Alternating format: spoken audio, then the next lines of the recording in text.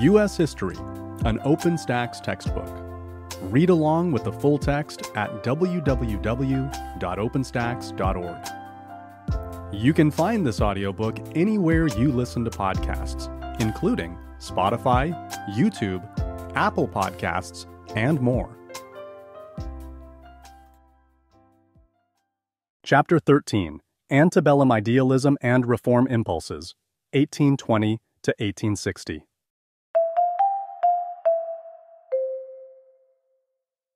Introduction.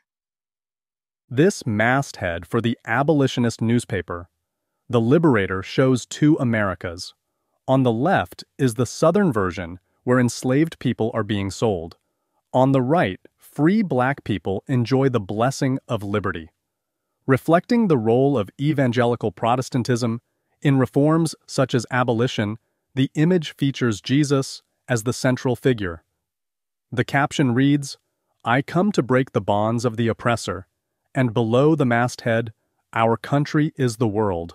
Our countrymen are all mankind." The reform efforts of the antebellum years, including abolitionism, aimed to perfect the national destiny and redeem the souls of individual Americans.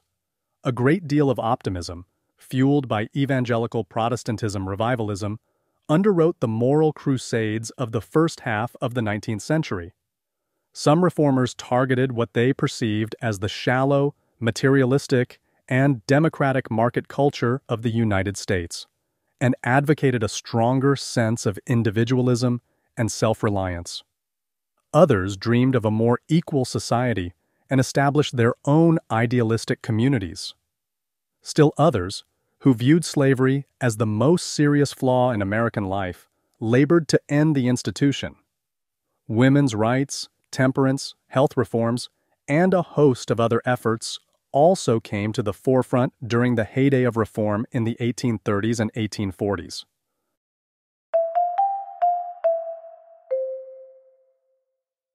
(13.1) An Awakening of Religion and Individualism. Learning Objectives. By the end of this section, you will be able to explain the connection between evangelical Protestantism and the Second Great Awakening. Describe the message of the Transcendentalists. Protestantism shaped the views of the vast majority of Americans in the antebellum years.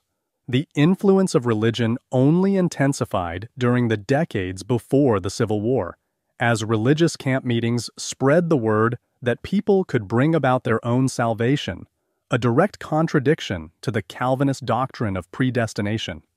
Alongside this religious fervor, Transcendentalists advocated a more direct knowledge of the self and an emphasis on individualism. The writers and thinkers devoted to Transcendentalism, as well as the reactions against it, created a trove of writings, an outpouring that has been termed the American Renaissance. The Second Great Awakening.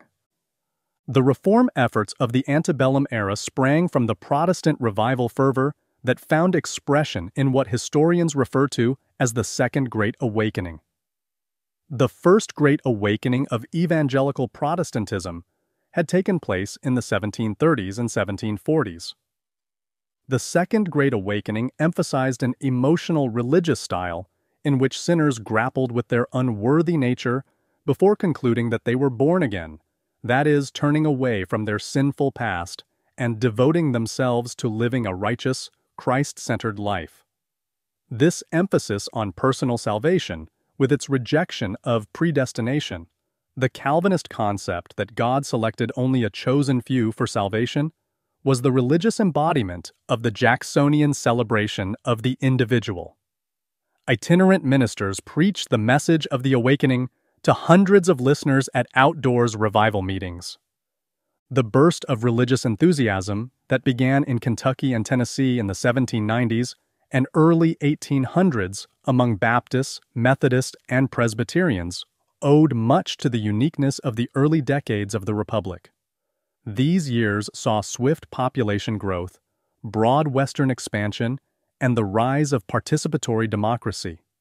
These political and social changes made many people anxious, and the more egalitarian, emotional, and individualistic religious practices of the Second Great Awakening provided relief and comfort for Americans experiencing rapid change. The awakening soon spread to the East, where it had a profound impact on Congregationalists and Presbyterians. The thousands swept up in the movement believed in the possibility of creating a much better world. Many adopted millennialism, the fervent belief that the kingdom of God would be established on earth and that God would reign on earth for 1,000 years, characterized by harmony and Christian morality. Those drawn to the message of the Second Great Awakening yearned for stability, decency, and goodness in the new and turbulent American Republic. The Second Great Awakening also brought significant changes to American culture. Church membership doubled in the years between 1800 and 1835. Several new groups formed to promote and strengthen the message of religious revival. The American Bible Society, founded in 1816, distributed Bibles in an effort to ensure that every family had access to the sacred text, while the American Sunday School Union, established in 1824, focused on the religious education of children and published religious materials specifically for young readers. In 1825, the American Tract Society formed with the goal of disseminating the Protestant revival message in a flurry of publications. Missionaries and circuit riders, ministers without a fixed congregation, brought the message of the awakening across the United States, including into the lives of the enslaved. The revival spurred many slaveholders to begin encouraging the people they enslaved to become Christians. Previously, many slaveholders feared allowing the enslaved to convert, due to a belief that Christians could not be enslaved, and because of the fear that enslaved people might use Christian principles to oppose their enslavement. However, by the 1800s, Americans established a legal foundation for the enslavement of Christians. Also, by this time, slaveholders had come to believe that if enslaved people learned the right, that is, white form of Christianity, then they would be more obedient and hardworking. Allowing enslaved people access to Christianity also served to ease the consciences of Christian slaveholders who argued that slavery was divinely ordained, yet it was a faith that also required slaveholders to bring enslaved people to the truth. Also important to this era was the creation of African American forms of worship as well as African American churches, such as the African Methodist Episcopal Church, the first independent Black Protestant church in the United States. Formed in the 1790s by Richard Allen, the African Methodist Episcopal Church advanced the African American effort to express their faith apart from white Methodists. In the Northeast, Presbyterian minister Charles Grandison Finney rose to prominence as one of the most important evangelicals in the movement. Born in 1792 in Western New York, Finney studied to be a lawyer until 1821, when he experienced a religious conversion and thereafter devoted himself to revivals. He led revival meetings in New York and Pennsylvania, but his greatest success occurred after he accepted a ministry in Rochester, New York, in 1830. At the time, Rochester was a boomtown because the Erie Canal had brought a lively shipping business. The new middle class, an outgrowth of the Industrial Revolution, embraced Finney's message. It fit perfectly with their understanding of themselves as people shaping their own destiny. Workers also latched onto the message that they too could control their salvation, spiritually and perhaps financially as well. Western New York gained a reputation as the burned-over district, a reference to the intense flames of religious fervor that swept the area during the Second Great Awakening. Transcendentalism. Beginning in the 1820s, a new intellectual movement known as Transcendentalism began to grow in the Northeast. In this context, to transcend means to go beyond the ordinary sensory world to grasp personal insights and gain appreciation of a deeper reality, and transcendentalists believed that all people could attain an understanding of the world that surpassed rational, sensory experience. Transcendentalists were critical of mainstream American culture. They reacted against the age of mass democracy in Jacksonian America, what Tocqueville called the tyranny of majority, by arguing for greater individualism against conformity. European Romanticism, a movement in literature and art that stressed emotion over cold, calculating reason, also influenced transcendentalists in the United States, especially the transcendentalists' celebration of the uniqueness of individual feelings. Ralph Waldo Emerson emerged as the leading figure of this movement.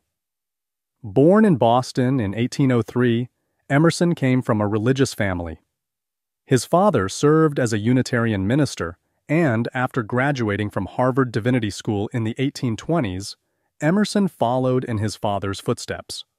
However, after his wife died in 1831, he left the clergy. On a trip to Europe in 1832, he met leading figures of Romanticism who rejected the hyper-rationalism of the Enlightenment, emphasizing instead emotion and the sublime. When Emerson returned home the following year, he began giving lectures on his Romanticism-influenced ideas. In 1836, he published Nature, an essay arguing that humans can find their true spirituality in nature, not in the everyday bustling working world of Jacksonian democracy and industrial transformation. In 1841, Emerson published his essay Self-Reliance, which urged readers to think for themselves and reject the mass conformity and mediocrity he believed had taken root in American life. In this essay he wrote, "Whoso would be a man must be a nonconformist, demanding that his readers be true to themselves and not blindly follow a herd mentality." Emerson's ideas dovetailed with those of the French aristocrat Alexis de Tocqueville, who wrote about the tyranny of the majority in his Democracy in America. Tocqueville, like Emerson, expressed concern that a powerful majority could overpower the will of individuals. Emerson's ideas struck a chord with a class of literate adults who also were dissatisfied with mainstream American life and searching for greater spiritual meaning. Many writers were drawn to transcendentalism, and they started to express its ideas through news stories, poems, essays, and articles. The ideas of transcendentalism were able to permeate American thought and culture through a prolific print culture, which allowed magazines and journals to be widely disseminated. Among those attracted to Emerson's ideas was his friend Henry David Thoreau, whom he encouraged to write about his own ideas. Thoreau placed a special emphasis on the role of nature as a gateway to the transcendentalist goal of greater individualism. In 1848, Thoreau gave a lecture in which he argued that individuals must stand up to governmental injustice, a topic he chose because of his disgust over the Mexican-American War and slavery. In 1849, he published his lecture, Civil Disobedience, and urged readers to refuse to support a government that was immoral. In 1854, he published Walden, or Life in the Woods, a book about the 2 years he spent in a small cabin on Walden Pond near Concord, Massachusetts. Thoreau had lived there as an experiment in living apart, but not too far apart, from his conformist neighbors. Margaret Fuller also came to prominence as a leading transcendentalist and advocate for women's equality. Fuller was a friend of Emerson and Thoreau and other intellectuals of her day. Because she was a woman, she could not attend Harvard, as it was a male-only institution for undergraduate students until 1973. However, she was later granted the use of the library there because of her towering intellect. In 1840, she became the editor of The Dial, a transcendentalist journal, and she later found employment as a book reviewer for the New York Tribune newspaper. Tragically, in 1850, she died at the age of 40 in a shipwreck off Fire Island, New York. Walt Whitman also added to the transcendentalist movement, most notably with his 1855 publication of 12 poems, entitled Leaves of Grass, which celebrated the subjective experience of the individual. One of the poems, Song of Myself, amplified the message of individualism, but by uniting the individual with all other people through a transcendent bond. Some critics took issue with transcendentalism's emphasis on rampant individualism by pointing out the destructive consequences of compulsive human behavior.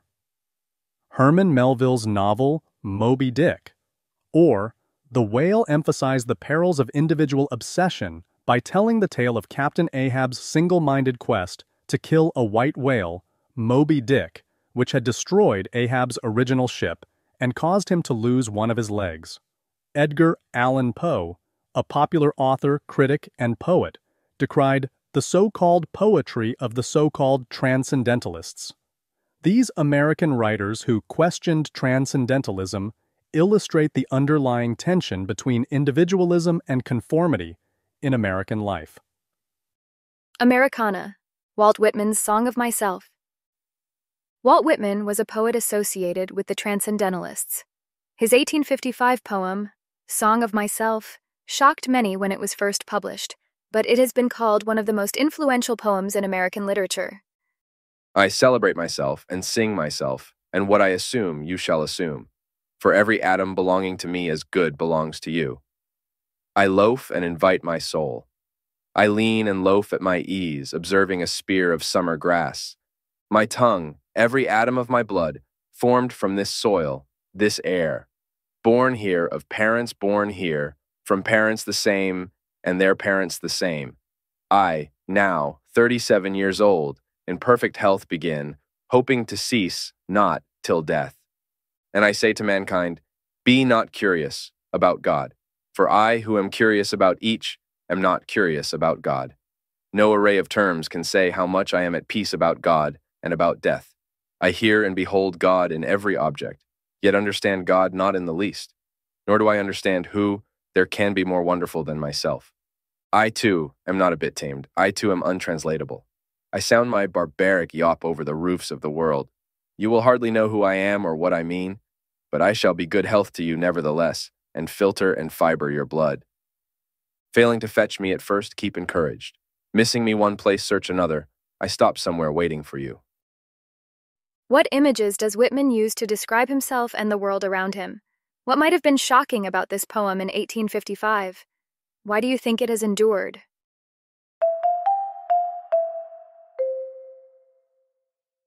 (13.2) Antebellum Communal Experiments. Learning Objectives. By the end of this section, you will be able to identify similarities and differences among utopian groups of the antebellum era. Explain how religious utopian communities differed from non-religious ones. Prior to 1815, in the years before the market and industrial revolution, most Americans lived on farms where they produced much of the foods and goods they used. This largely pre-capitalist culture centered on large family units whose members all lived in the same towns, counties, and parishes. Economic forces unleashed after 1815, however, forever altered that world. More and more people now bought their food and goods in the thriving market economy, a shift that opened the door to a new way of life. These economic transformations generated various reactions. Some people were nostalgic for what they viewed as simpler, earlier times, whereas others were willing to try new ways of living and working. In the early 19th century, experimental communities sprang up, created by men and women who hoped not just to create a better way of life, but to recast American civilization so that greater equality and harmony would prevail. Indeed, some of these reformers envisioned the creation of alternative ways of living, where people could attain perfection in human relations. The exact number of these societies is unknown because many of them were so short-lived, but the movement reached its apex in the 1840s. Religious utopian societies. Most of those attracted to utopian communities had been profoundly influenced by evangelical Protestantism, especially the Second Great Awakening. However, their experience of revivalism had left them wanting to further reform society. The communities they formed and joined adhered to various socialist ideas, and were considered radical because members wanted to create a new social order, not reform the old. German Protestant migrants formed several pietistic societies, communities that stressed transformative individual religious experience or piety over religious rituals and formality. One of the earliest of these, the Ephrata Cloister in Pennsylvania, was founded by a charismatic leader named Conrad Beissel in the 1730s. By the Antebellum era, it was the oldest communal experiment in the United States. Its members devoted themselves to spiritual contemplation and a disciplined work regime while they awaited the millennium. They wore homespun rather than buying cloth or pre-made clothing and encouraged celibacy. Although the Ephrata Cloister remained small, it served as an early example of the type of community that antebellum reformers hoped to create. In 1805, a second German religious society, led by George Rapp, took root in Pennsylvania with several hundred members called Rappites who encouraged celibacy and adhered to the socialist principle of holding all goods in common, as opposed to allowing individual ownership. They not only built the town of Harmony, but also produced surplus goods to sell to the outside world. In 1815, the group sold its Pennsylvanian holdings and moved to Indiana, establishing New Harmony on a 20,000-acre plot along the Wabash River. In 1825, members returned to Pennsylvania and established themselves in the town called Economy. The Shakers provide another example of a community established with a religious mission. The Shakers started in England as an outgrowth of the Quaker religion in the middle of the 18th century. Anne Lee, a leader of the group in England, emigrated to New York in the 1770s, having experienced a profound religious awakening that convinced her that she was Mother in Christ. She taught that God was both male and female. Jesus embodied the male side, while Mother Anne, as she came to be known by her followers, represented the female side. Two Shakers in both England and the United States, Mother Anne represented the completion of divine revelation and the beginning of the millennium of heaven on earth. In practice, men and women in Shaker communities were held as equals, a radical departure at the time, and women often outnumbered men. Equality extended to the possession of material goods as well. No one could hold private property. Shaker communities aimed for self-sufficiency, raising food and making all that was necessary, including furniture that emphasized excellent workmanship as a substitute for worldly pleasure. The defining features of the Shakers were their spiritual mysticism and their prohibition of sexual intercourse, which they held as an example of a lesser spiritual life and a source of conflict between women and men. Rapturous Shaker dances, for which the group gained notoriety, allowed for emotional release. The high point of the Shaker movement came in the 1830s, when about 6,000 members populated communities in New England, New York, Ohio, Indiana, and Kentucky. Another religious utopian experiment, the Oneida Community, began with the teachings of John Humphrey Noyes, a Vermonter who had graduated from Dartmouth, Andover Theological Seminary, and Yale. The Second Great Awakening exerted a powerful effect on him, and he came to believe in perfectionism, the idea that it is possible to be perfect and free of sin. Noyes claimed to have achieved this state of perfection in 1834. Noyes applied his idea of perfection to relationships between men and women, earning notoriety for his unorthodox views on marriage and sexuality. Beginning in his hometown of Putney, Vermont, he began to advocate what he called complex marriage, a form of communal marriage in which women and men who had achieved perfection could engage in sexual intercourse without sin. Noyes also promoted male continence, whereby men would not ejaculate, thereby freeing women from pregnancy and the difficulty of determining paternity when they had many partners. Intercourse became fused with spiritual power among Noyes and his followers. The concept of complex marriage scandalized the townspeople in Putney, so Noyes and his followers removed to Oneida, New York. Individuals who wanted to join the Oneida community underwent a tough screening process to weed out those who had not reached a state of perfection, which Noyes believed promoted self-control, not out-of-control behavior. The goal was a balance between individuals in a community of love and respect. The perfectionist community Noyes envisioned ultimately dissolved in 1881, although the Oneida community itself continues to this day. The most successful religious utopian community to arise in the antebellum years was begun by Joseph Smith. Smith came from a large Vermont family that had not prospered in the New Market economy and moved to the town of Palmyra in the burned-over district of western New York. In 1823, Smith indicated that he had been visited by the angel Moroni, who told him the location of a trove of golden plates or tablets. During the late 1820s, Smith translated the writing on the golden plates, and in 1830 he published his finding as the Book of Mormon. That same year, he organized the Church of Christ, the progenitor of the Church of Jesus Christ of Latter-day Saints, then popularly known as Mormons. He presented himself as a prophet and aimed to recapture what he viewed as the purity of the primitive Christian church, purity that had been lost over the centuries. Smith emphasized the importance of families being led by fathers.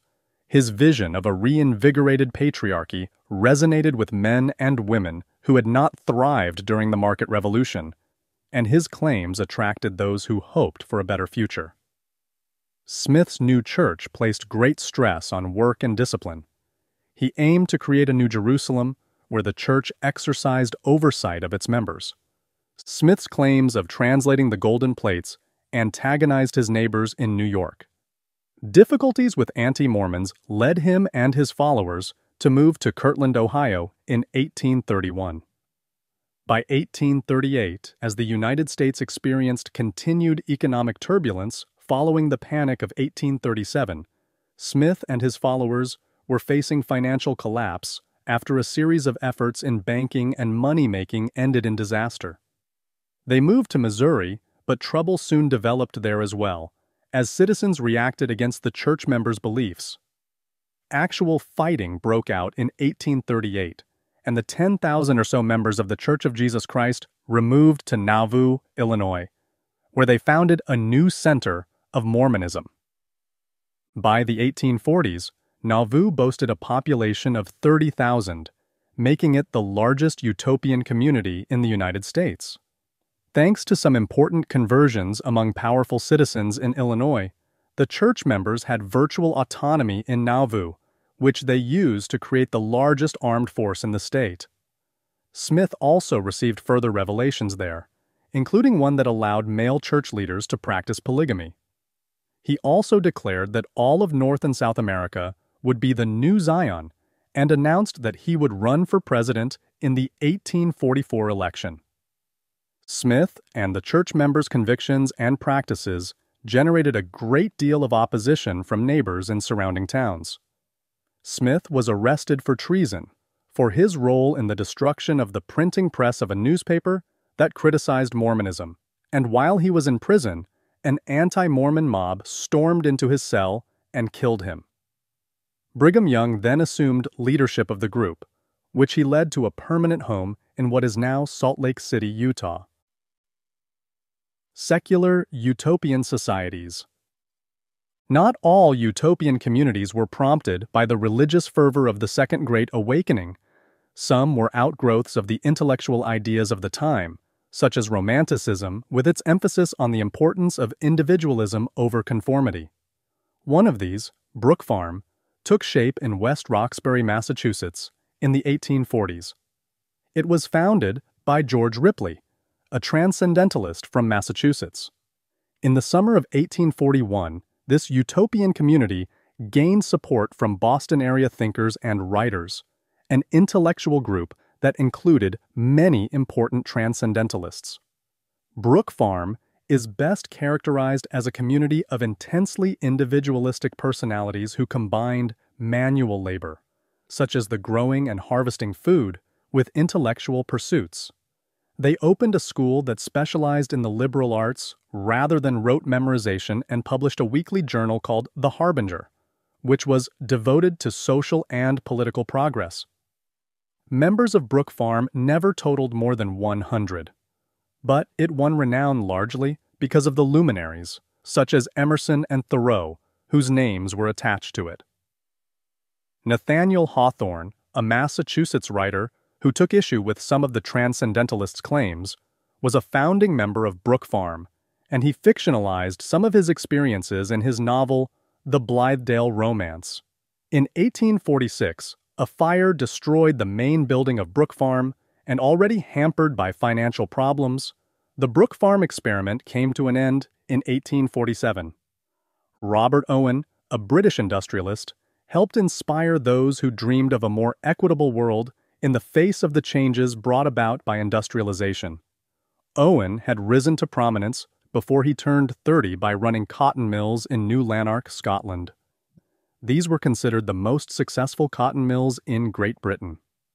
Owen was very uneasy about the conditions of workers, and he devoted both his life and his fortune to trying to create cooperative societies where workers would lead meaningful, fulfilled lives.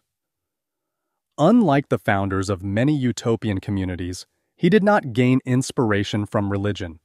His vision derived instead from his faith in human reason to make the world better. When the Rapite community in Harmony, Indiana, decided to sell its holdings and relocate to Pennsylvania, Owen seized the opportunity to put his ideas into action. In 1825, he bought the 20,000-acre parcel in Indiana and renamed it New Harmony. After only a few years, however, a series of bad decisions by Owen and infighting over issues like the elimination of private property led to the dissolution of the community. But Owen's ideas of cooperation and support inspired other Owenite communities in the United States, Canada, and Great Britain. A French philosopher who advocated the creation of a new type of utopian community, Charles Fourier, also inspired American readers, notably Arthur Brisbane, who popularized Fourier's ideas in the United States. Fourier emphasized collective effort by groups of people, or associations. Members of the association would be housed in large buildings or phalanxes, a type of communal living arrangement. Converts to Fourier's ideas about a new science of living published and lectured vigorously. They believed labor was a type of capital, and the more unpleasant the job, the higher the wages should be. Fourierists in the United States created some 28 communities between 1841 and 1858, but by the late 1850s, the movement had run its course in the United States.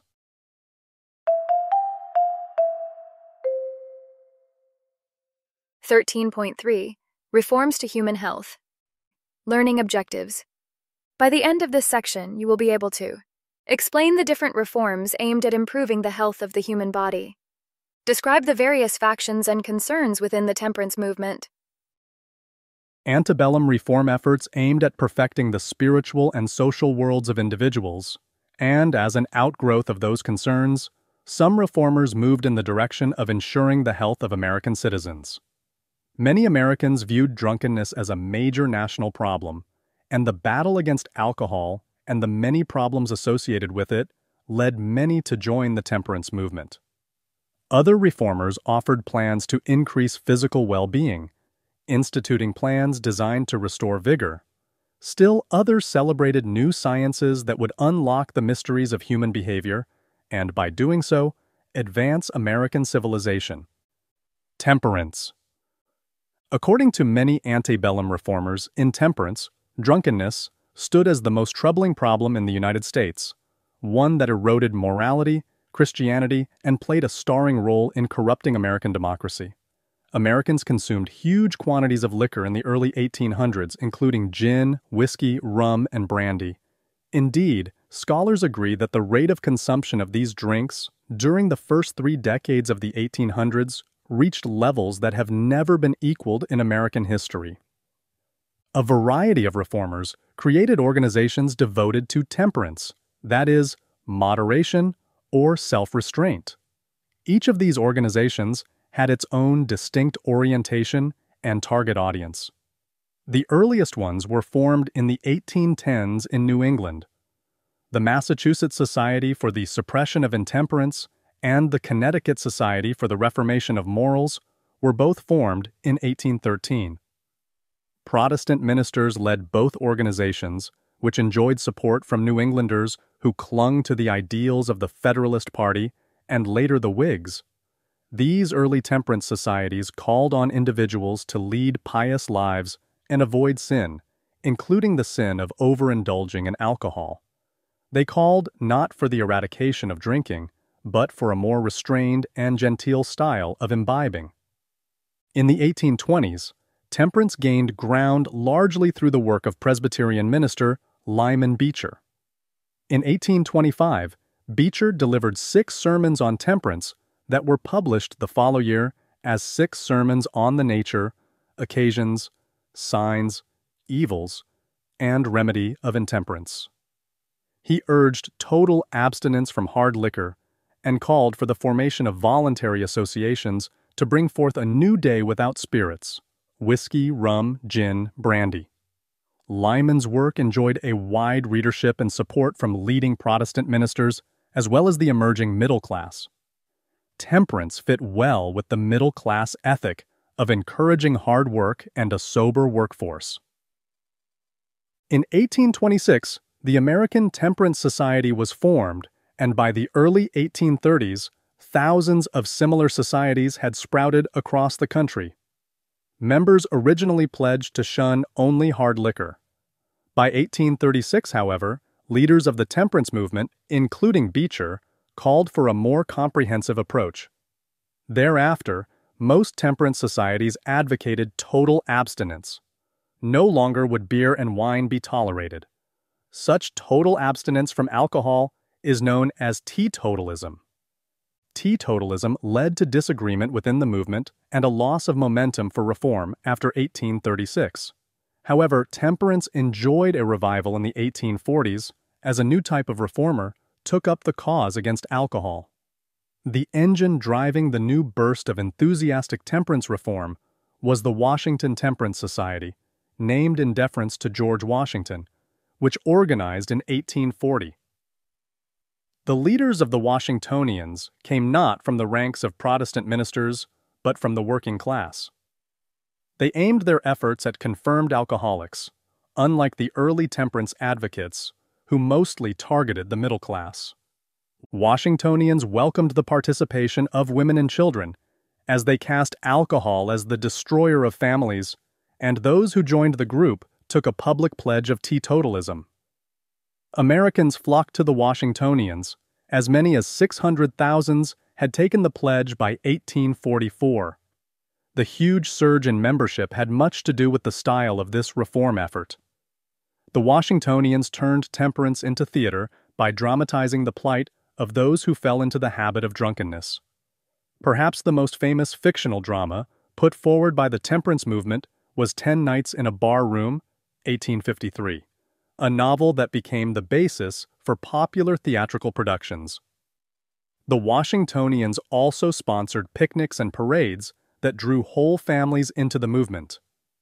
The group's popularity quickly waned in the late 1840s and early 1850s, when questions arose about the effectiveness of merely taking a pledge. Many who had done so soon relapsed into alcoholism. Still, by that time, temperance had risen to a major political issue. Reformers lobbied for laws limiting or prohibiting alcohol, and states began to pass the first temperance laws. The earliest, an 1838 law in Massachusetts, prohibited the sale of liquor in quantities less than 15 gallons, a move designed to make it difficult for ordinary workmen of modest means to buy spirits. The law was repealed in 1840, but Massachusetts towns then took the initiative by passing local laws banning alcohol. In 1845, close to 100 towns in the state went dry. An 1839 Mississippi law similar to Massachusetts' original law, outlawed the sale of less than a gallon of liquor. Mississippi's law illustrates the national popularity of temperance. Regional differences notwithstanding, citizens in northern and southern states agreed on the issue of alcohol. Nonetheless, northern states pushed hardest for outlawing alcohol. Maine enacted the first statewide prohibition law in 1851.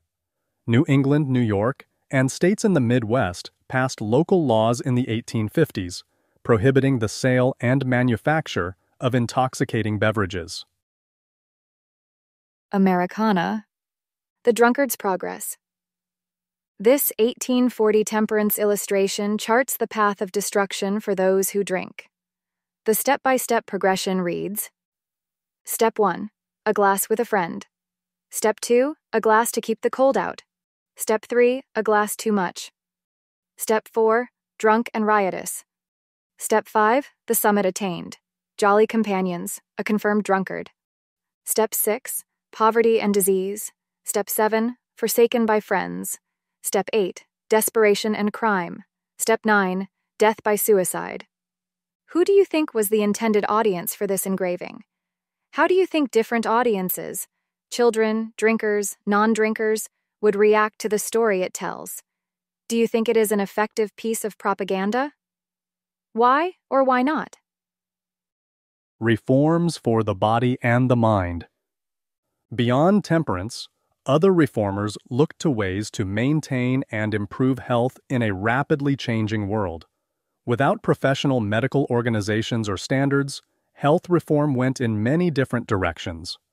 Although the American Medical Association was formed in 1847, it did not have much power to oversee medical practices. Too often, quack doctors prescribed regimens and medicines that did far more harm than good. Sylvester Graham stands out as a leading light among the health reformers in the antebellum years. A Presbyterian minister, Graham began his career as a reformer, lecturing against the evils of strong drink.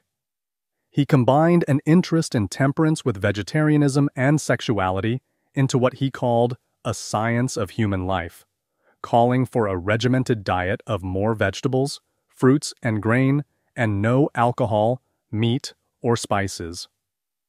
Graham advocated baths and cleanliness in general to preserve health.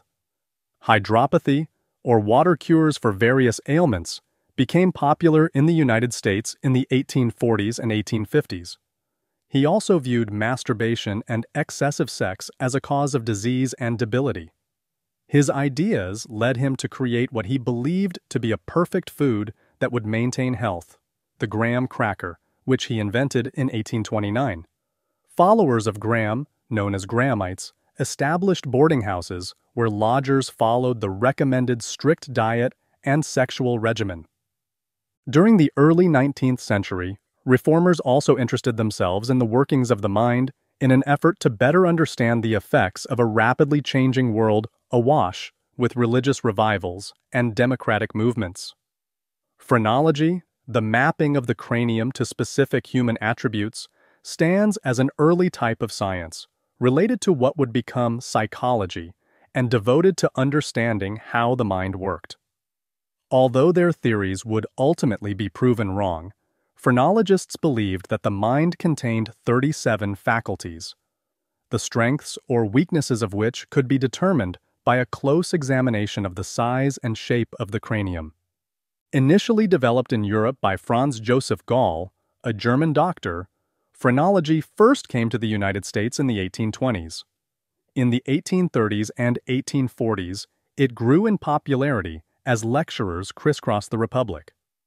It was sometimes used as an educational test, and like temperance, it also became a form of popular entertainment. While phrenology is now considered pseudoscience, Gall's assertion that different parts of the brain were responsible for different functions is viewed as an important scientific advance. The popularity of phrenology offers us some insight into the emotional world of the antebellum United States. Its popularity speaks to the desire of those living in a rapidly changing society, where older ties to community and family were being challenged to understand one another. It appeared to offer a way to quickly recognize an otherwise unknown individual as a readily understood set of human faculties.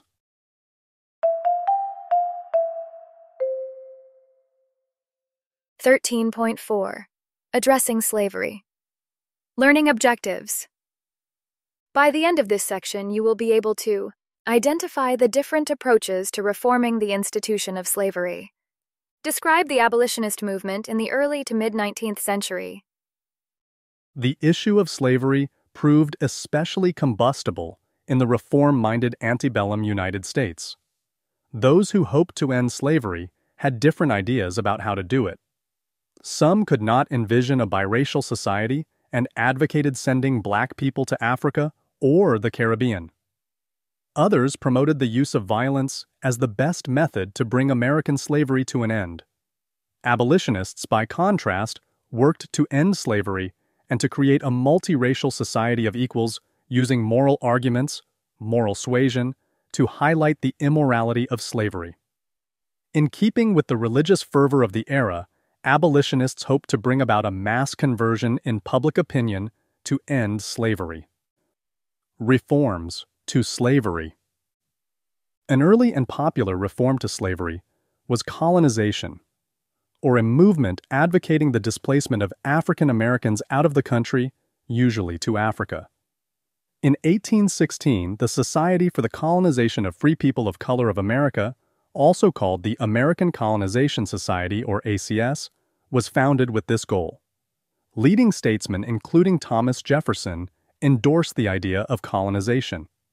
Members of the ACS did not believe that black and white people could live as equals, so they targeted the roughly 200,000 free black people in the United States for relocation to Africa. For several years after the ACS's founding, they raised money and pushed Congress for funds. In 1819, they succeeded in getting $100,000 from the federal government to further the colonization project. The ACS played a major role in the creation of the colony of Liberia, on the west coast of Africa. The country's capital, Monrovia, was named in honor of President James Monroe. The ACS stands as an example of how white reformers, especially men of property and standing, addressed the issue of slavery. Their efforts stand in stark contrast with other reformers' efforts to deal with slavery in the United States. Although rebellion stretches the definition of reform, another potential solution to slavery was its violent overthrow. Nat Turner's Rebellion, one of the largest slave uprisings in American history, took place in 1831 in Southampton County, Virginia. Like many enslaved people, Nat Turner was inspired by the evangelical Protestant fervor sweeping the Republic. He preached to other enslaved people in Southampton County, gaining a reputation among them as a prophet. He organized them for rebellion, awaiting a sign to begin, until an eclipse in August signaled that the appointed time had come. Turner and as many as 70 other enslaved people killed their enslavers and their families, a total of around 65 people. Turner eluded capture until late October, when he was tried, hanged, and then beheaded and quartered. Virginia put to death 56 others whom they believed to have taken part in the rebellion. White vigilantes and organized militias killed 200 more as panic swept through Virginia and the rest of the South. Nat Turner's rebellion provoked a heated discussion in Virginia over slavery. The Virginia legislature was already in the process of revising the state constitution, and some delegates advocated for an easier manumission process. The rebellion, however, rendered that reform impossible. Virginia and other slave states recommitted themselves to the institution of slavery, and defenders of slavery in the South increasingly blamed Northerners for provoking the enslaved to rebel. Literate, educated black people, including David Walker, also favored rebellion. Walker was born a free black man in North Carolina in 1796. He moved to Boston in the 1820s, lectured on slavery, and promoted the first African-American newspaper, Freedom's Journal. He called for black people to actively resist slavery and to use violence if needed. He published an appeal to the colored citizens of the world in 1829, denouncing the scheme of colonization and urging black people to fight for equality in the United States, to take action against racism. Walker died months after the publication of his appeal, and debate continues to this day over the cause of his death. Many believe he was murdered. Walker became a symbol of hope to free people in the North, and a symbol of the terrors of literate, educated black people to the slaveholders of the South. My story. Nat Turner on his battle against slavery. Thomas R. Gray was a lawyer in Southampton, Virginia, where he visited Nat Turner in jail. He published the Confessions of Nat Turner, the leader of the late insurrection in Southampton, Virginia, as fully and voluntarily made to Thomas R. Gray in November 1831, after Turner had been executed. For as the blood of Christ had been shed on this earth, and had ascended to heaven for the salvation of sinners, and was now returning to earth again in the form of dew, it was plain to me that the Savior was about to lay down the yoke he had borne for the sins of men, and the great day of judgment was at hand. And on the 12th of May, 1828, I heard a loud noise in the heavens, and the Spirit instantly appeared to me, and said the serpent was loosened, and Christ had laid down the yoke he had borne for the sins of men, and that I should take it on and fight against the serpent. Question: do you not find yourself mistaken now? Answer: was not Christ crucified, and by signs in the heavens that it would make known to me when I should commence the great work, and on the appearance of the sign, the eclipse of the sun last February, I should arise and prepare myself and slay my enemies with their own weapons. How did Turner interpret his fight against slavery? What did he mean by the serpent? Abolitionism. Abolitionists took a far more radical approach to the issue of the slavery by using moral arguments to advocate its immediate elimination. They publicized the atrocities committed under slavery and aimed to create a society characterized by equality of black and white people. In a world of intense religious fervor, they hoped to bring about a mass awakening in the United States of the sin of slavery, confident that they could transform the national conscience against the South's peculiar institution. William Lloyd Garrison and anti-slavery societies. William Lloyd Garrison of Massachusetts distinguished himself as the leader of the abolitionist movement. Although he had once been in favor of colonization, he came to believe that such a scheme only deepened racism and perpetuated the sinful practices of his fellow Americans. In 1831, he founded the abolitionist newspaper The Liberator, whose first edition declared, "I am aware that many object to the severity of my language, but is there not cause for severity? I will be as harsh as truth and as uncompromising as justice. On this subject, I do not wish to think, or speak, or write with moderation. No, no. Tell a man whose house is on fire to give a moderate alarm. Tell him to moderately rescue his wife from the hands of the ravisher. Tell the mother to gradually extricate her babe from the fire into which it has fallen. But urge me not to use moderation in a cause like the present. I am in earnest. I will not equivocate. I will not excuse. I will not retreat a single inch, and I will be heard." White Virginians blamed Garrison for stirring up enslaved people and instigating slave rebellions like Nat Turner's.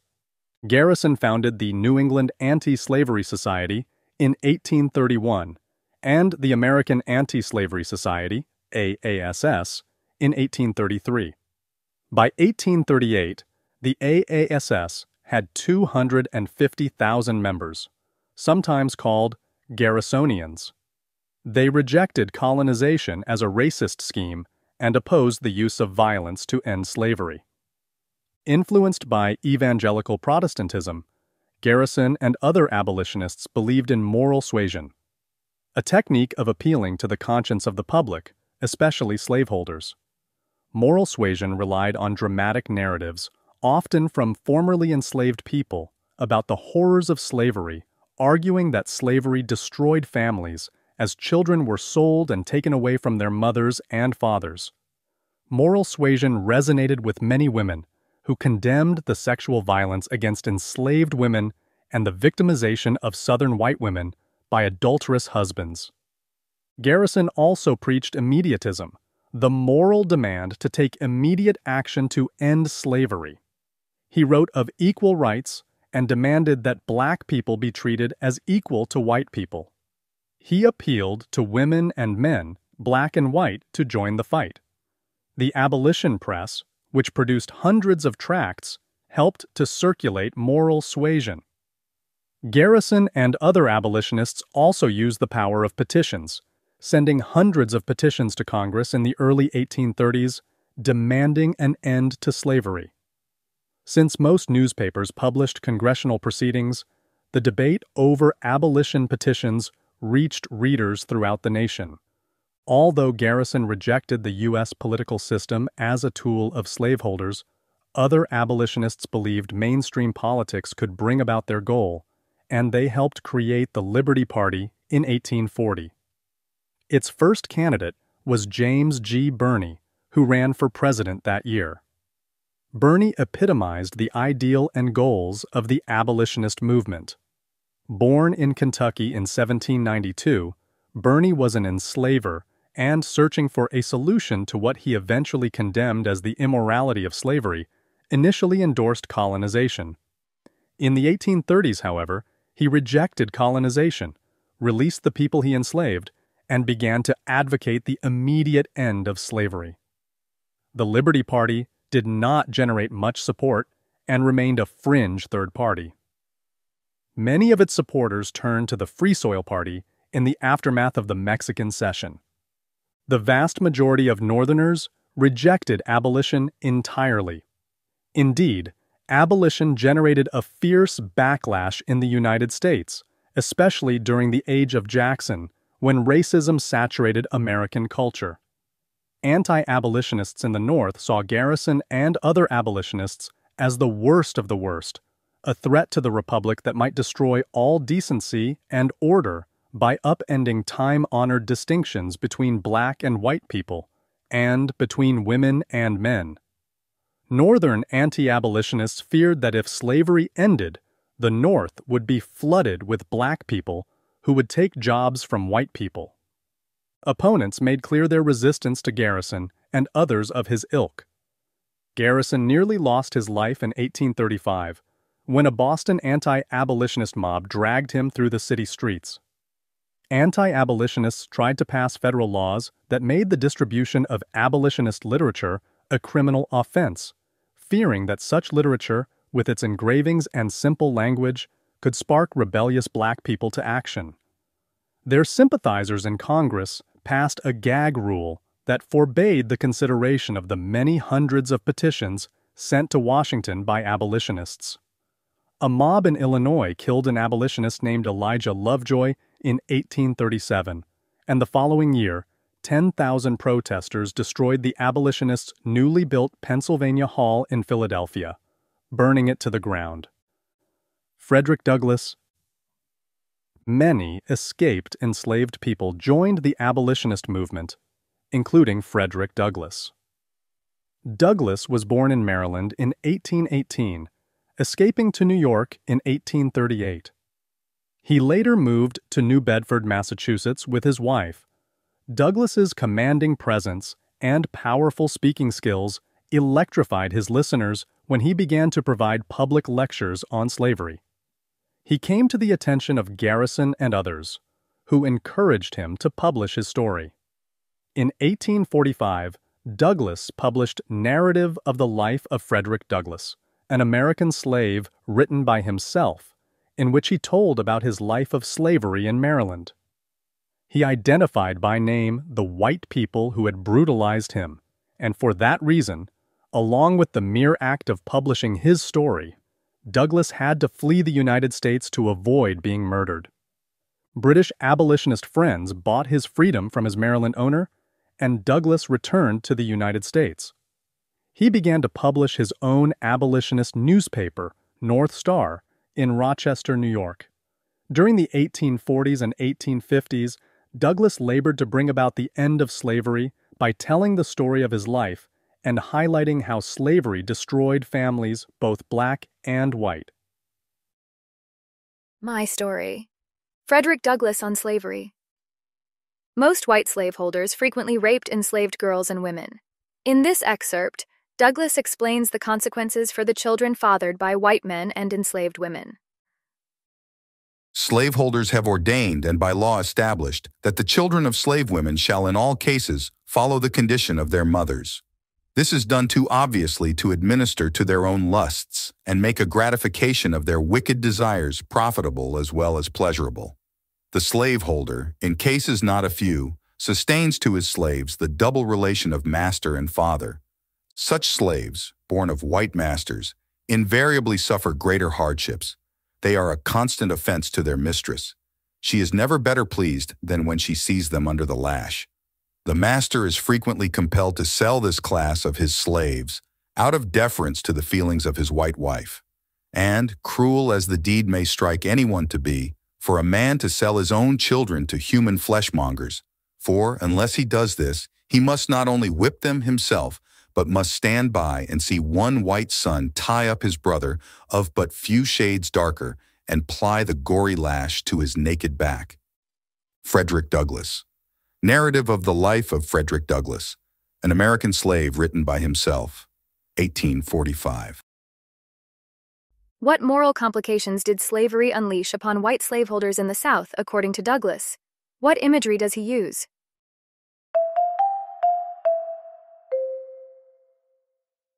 (13.5) Women's Rights. Learning Objectives.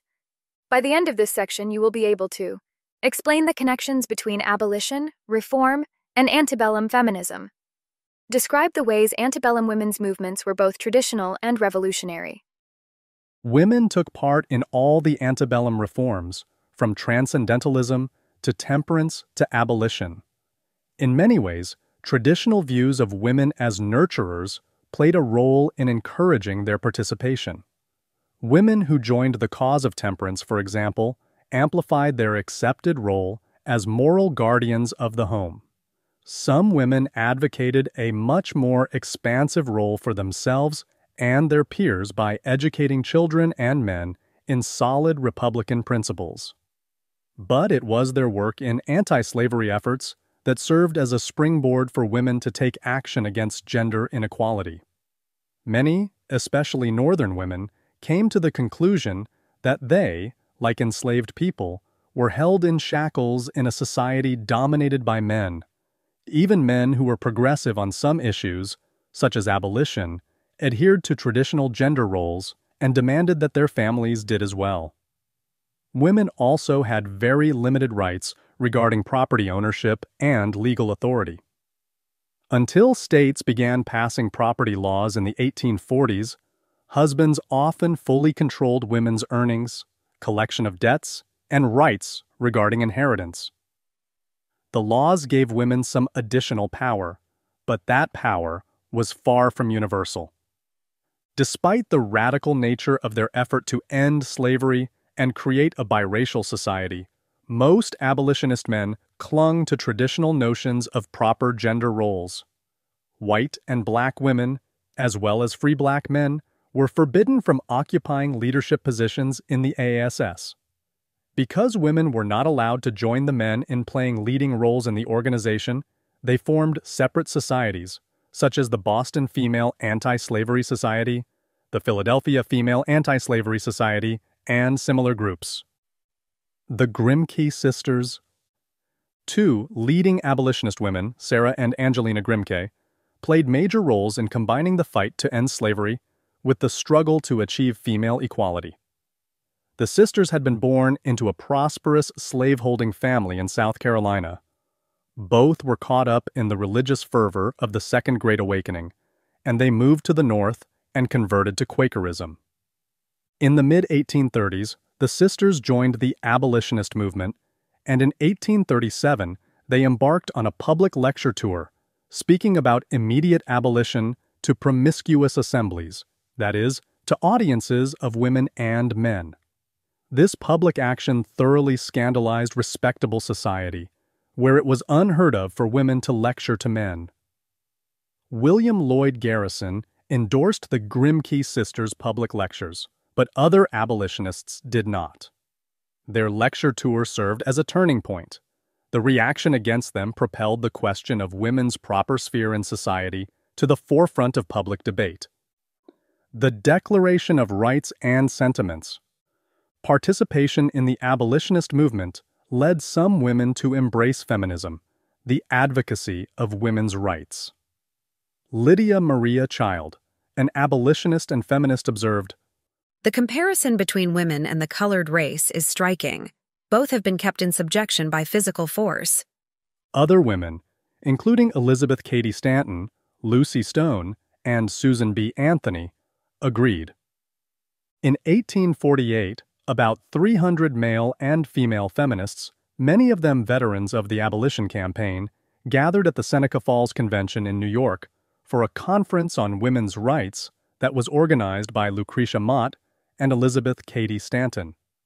It was the first of what became annual meetings that have continued to the present day. Attendees agreed to a Declaration of Rights and Sentiments based on the Declaration of Independence.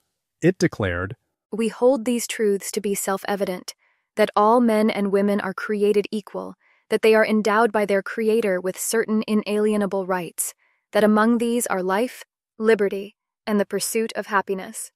The history of mankind is a history of repeated injuries and usurpations on the part of man toward woman, having in direct object the establishment of an absolute tyranny over her." Republican motherhood in the antebellum years.